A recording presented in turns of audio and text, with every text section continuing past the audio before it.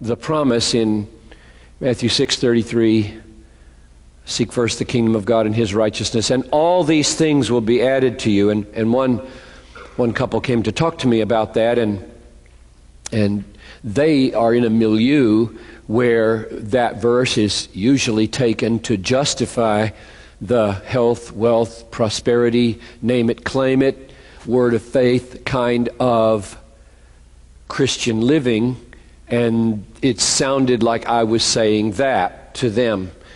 And so let me say what I was saying and then give you a verse or two and then move into this session.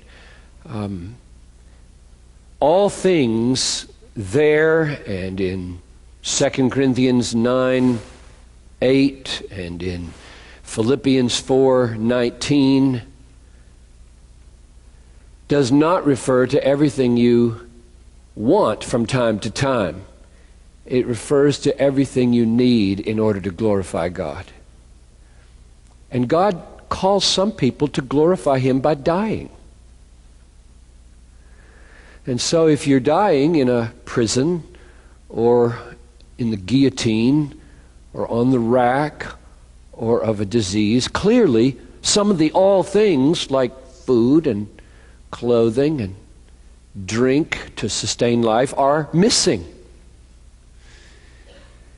So when He promises all these things will be added to you, He means exactly the amount you need in order to do what I want you to do.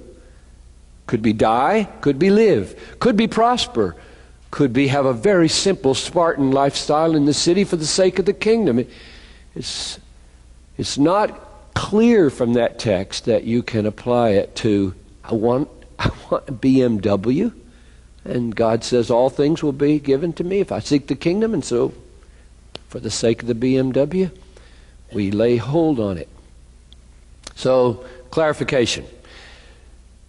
The text that I quoted in a recent sermon, I think it was last Sunday in fact, that my wife and I chose is crucial, chose for our wedding. Though the fig tree, this is Habakkuk 3:17, though the fig tree should not blossom, and the fruit of the olive fail, there be no food in the fields, and there be no flocks in the stall, and there be no herd, yet I will rejoice in the Lord.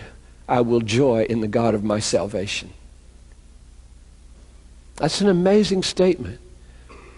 Food is missing both on the vine and in the field, and this farm is devastated. And I will rejoice. And He didn't say in the sure accomplishment of rescue. He said, I will rejoice in God, the God of my salvation. There will be a salvation. This side or the other side of the grave, God is God and He is mine. And when God is your God, you will live forever with ever-increasing joy, but not necessarily prosper here.